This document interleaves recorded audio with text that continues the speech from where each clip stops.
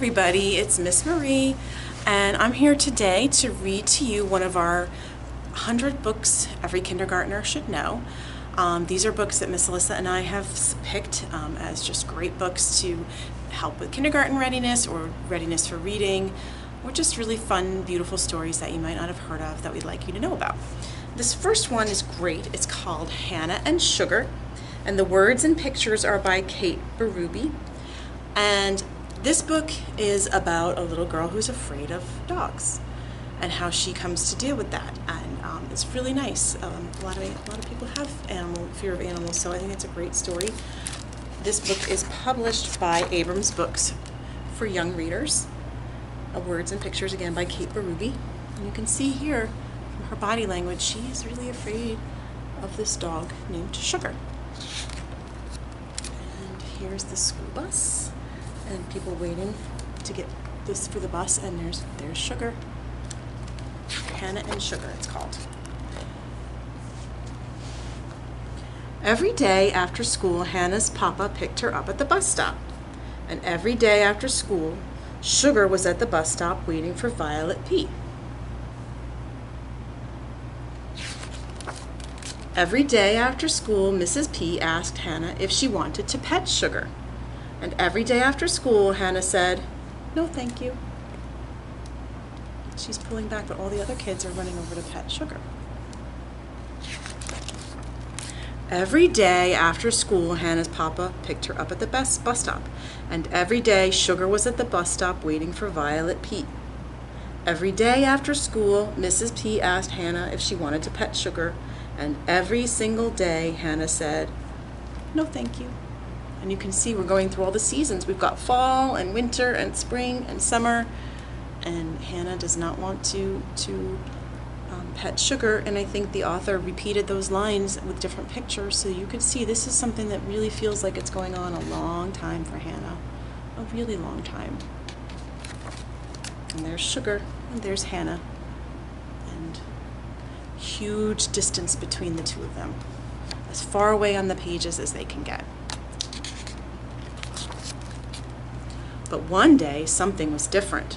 "Sugar is missing," said Violet P. "She's been gone all night and all day. No one can find her." Everyone promised to look for Sugar. Oh, Violet's very sad, and all the other kids and other neighbors are helping. They want to help. Everyone searched high and low, here and there, and everywhere else too. But soon it was time to go home for dinner, and there was still no sign of Sugar. And there are all the houses in the neighborhood and all the people looking around high and low, low and high, here and there and here, and no Sugar. Oh no, now it's dark, it's nighttime. After dinner, Hannah watched the stars come out. She listened to the sound of the trains in the distance, and she wondered how it would feel to be lost in the dark. She decided that it would be scary, and that if she were lost, she would be sad and probably hungry. And there she is, waiting on her porch and thinking about it, and thinking about how sad it would be to be lost in the dark. Then she heard a strange sound, a little whimper. It was coming from the side of the house. She heard it again. She tried to see what was making the sound, but it was too dark.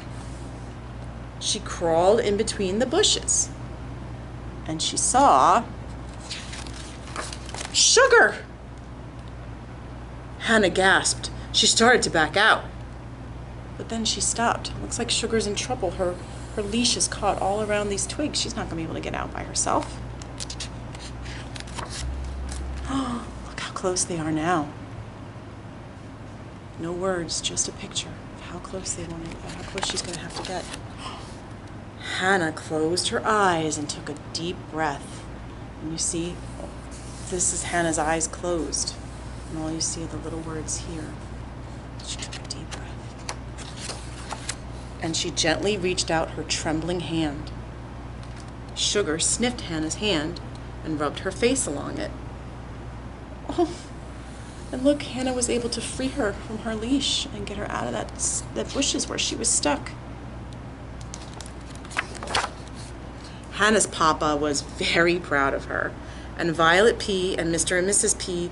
were so happy to see Sugar. Oh my goodness, I bet they were. I bet they were.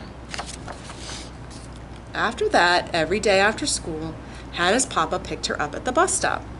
And every day after school, Sugar was at the bus stop waiting for Violet P.